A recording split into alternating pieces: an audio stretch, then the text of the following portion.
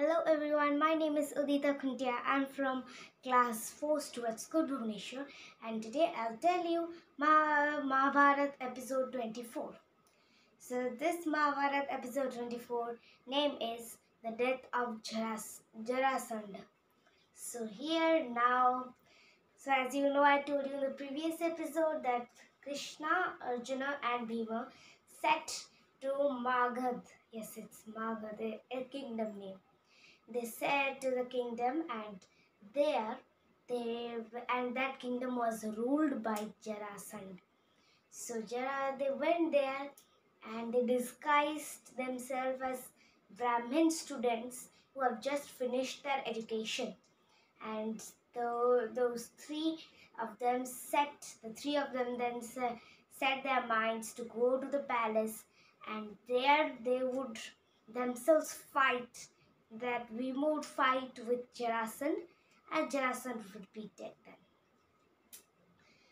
And then the imprisoned kings, and Jarasandha had imprisoned some great kings, and that he would sacrifice to Lord Shiva. And Lord Shiva and Jarasandha was a great devotee of Lord Shiva. So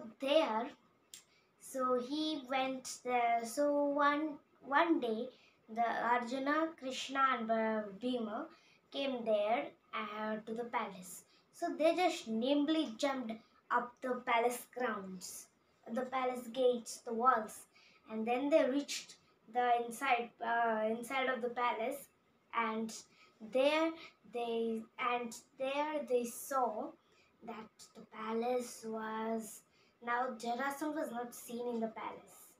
So where Jarasandha is gone? Jarasandha was now praying.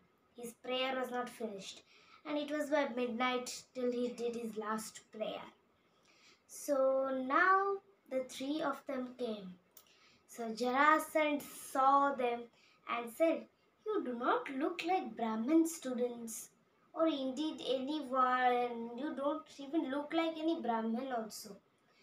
And you don't have soft skin the Brahmin have. But you have the warrior rough skin, and your soldiers are just marked by the weight of a heavy bow. So you are some warrior. Tell me the truth, that you are not Brahmin. Who are you?" So then Krishna smiled strangely in his way, and then he said, "We are warriors. You guessed it right. I am Krishna from, I am Krishna, as you know. And these two are the Pandavas brothers, the Pandava brothers. So this is Arjuna and this is Bhima. So we have come here to defeat you, to kill you, so that the imprisoned kings, so the kings that you have imprisoned would be freed.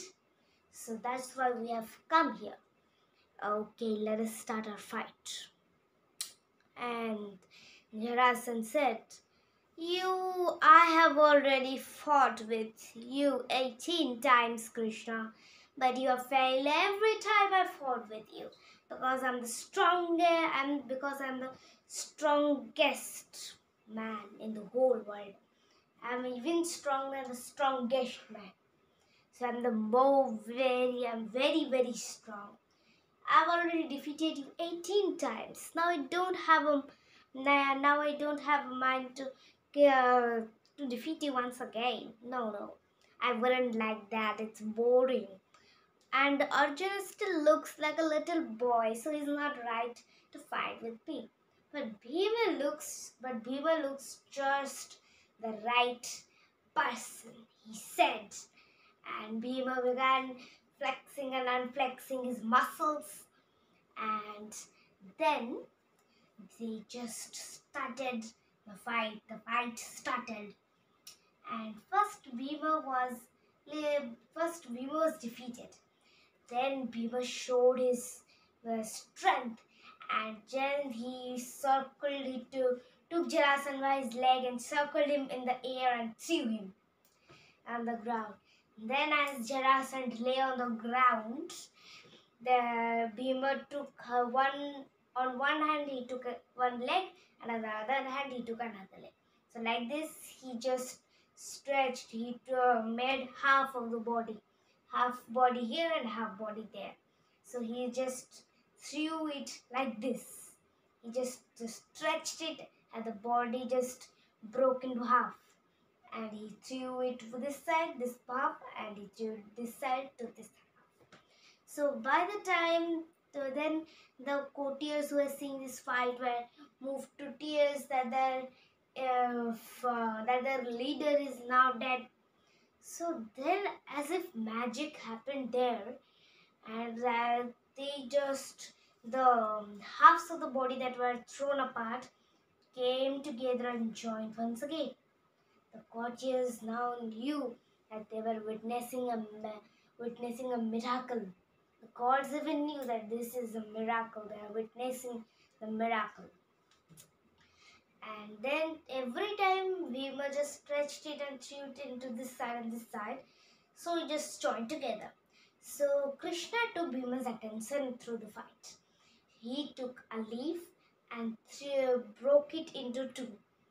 Then he threw this part of the leaf to this side and this part of the leaf to that side. So he broke the leaf and he threw it to this side. And he didn't throw this. He broke it. Then he didn't throw this and this. He threw this and this like this. So now Bhima understood what he was saying.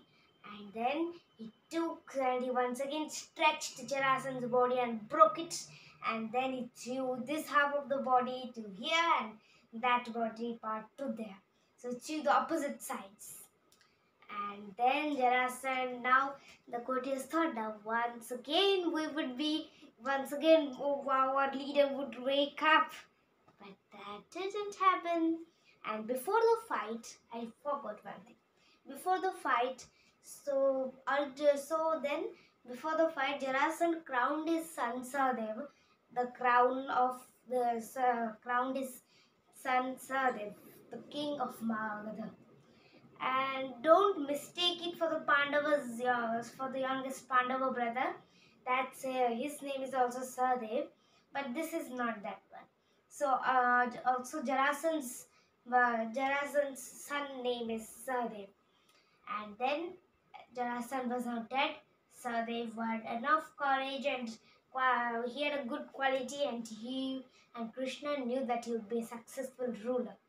Then after Jarasandha was dead, Krishna went to Jarasandha's son Sahadev, and there he said to him that please attend Yudhishthir's Rajasuya Yajna. So then he said this and said that I know that you have very good courage and you have good quality, and I know you will become a successful ruler. But I ask you to please attend the Rajasuya Yajna that the king Yudhishthira has done.